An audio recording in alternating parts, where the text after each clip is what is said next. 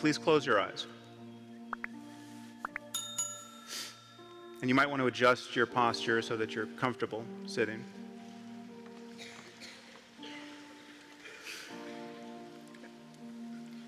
And just feel yourself sitting there in your seat. Take a few deep breaths. And just let gravity settle you in your seat. And then you can let your breath just come and go naturally. Become aware of this sensation of sitting. Feel the weight of your body. Feel the weight of your arms and shoulders. Feel your back and your legs against the seat.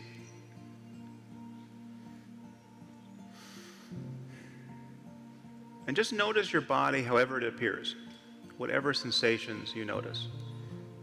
Sensations of pressure or vibration or warmth, tension, aching, whatever arises.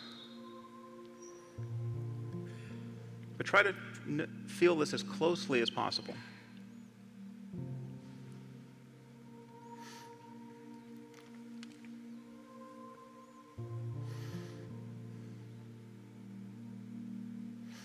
Now gradually become aware of the sensation of breathing, wherever you happen to feel it, either at the tip of the nose or the rising and falling of your chest or the rising and falling of your abdomen.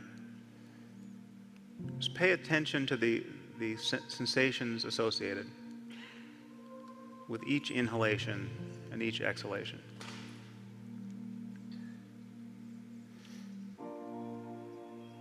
There's no need to control the breath, just let it come and go.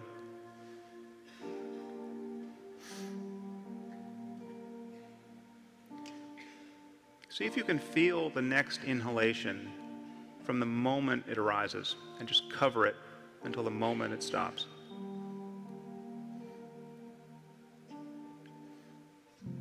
And do the same with your exhalations.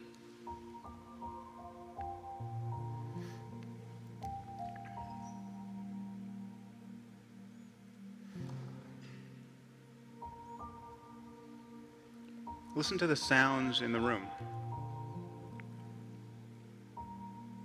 Just let your mind now be the open space in which sounds and sensations arise.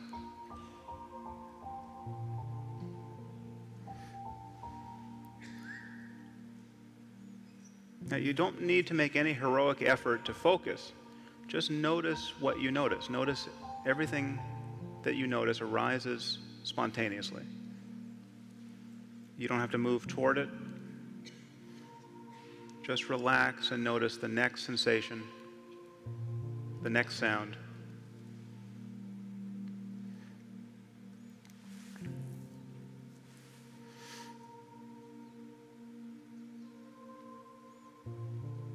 Now see if you can pay even closer attention. There's a layer of concepts here that you can get behind. Okay, for instance, feel the sensations in your hands. If you really pay attention, you will see that you don't actually feel their shape. Okay, you have a mental image of your hands. But if you pay close attention, you will feel just the raw sensations of tingling, vibration, pressure, a much more diffuse cloud of sensations. So see if you can feel your hands closely enough to relinquish their shape.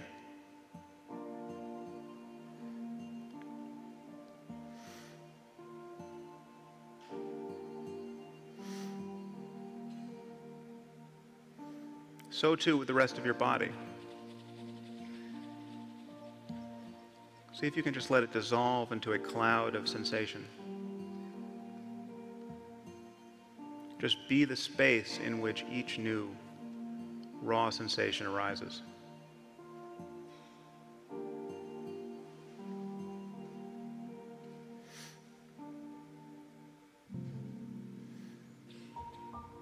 Feel the sensations of your face and head.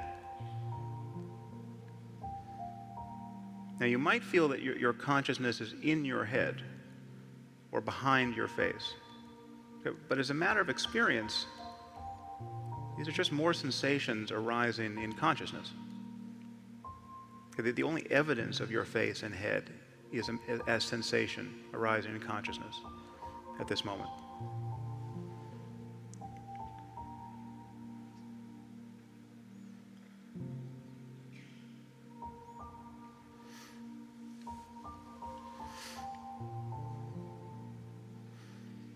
Now, notice what sort of mood you are in. If you feel restless or bored, take that constellation of energy itself as an object of consciousness. You feel these states of mind, however they appear in the body.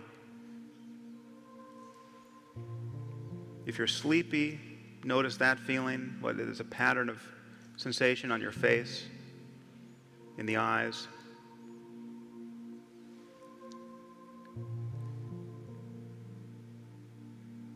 So sounds and sensations and feelings are just announcing this open space of consciousness.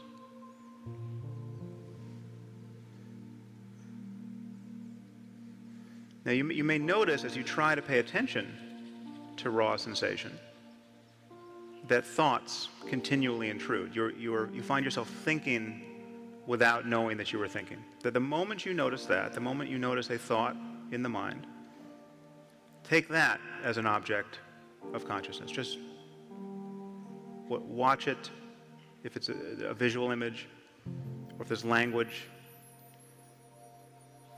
and then come back to sensations and sounds.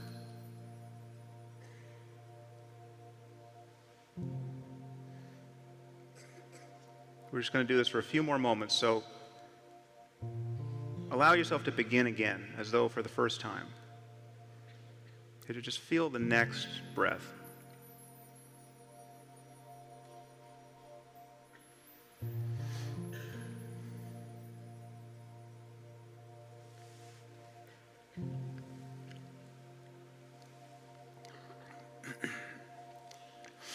Okay, so now you can open your eyes. Now, it's easy to feel when you open your eyes that something has fundamentally changed. You know, a moment ago you seemed to be in your head, focusing on your inner experience, but now you open your eyes and you're out in the world again. But nothing has fundamentally changed. The world you see with your open eyes is in the same place you were with your eyes closed. This is consciousness. Okay, I'm not saying the world isn't real, but as a matter of your experience, it's more accurate to say that I and everyone here are in your consciousness than that your consciousness is in this room. As a matter of experience. Okay, I am in your brain right now. Okay, everyone here is in your brain. Whatever you can possibly notice in your body, in your mind, in the world, has only one place to appear: in your conscious experience. Now, I'm not saying this is all just a dream, but as a neurological matter, it is very much like a dream. It is a dream that is constrained by inputs from the external world. And the dreams we call dreams at night are dreams that are not constrained by the external world. And that's why you seem to be able to get away with everything. But your mind is all you have. Okay, it's all you've ever had. It's all you have to offer other people.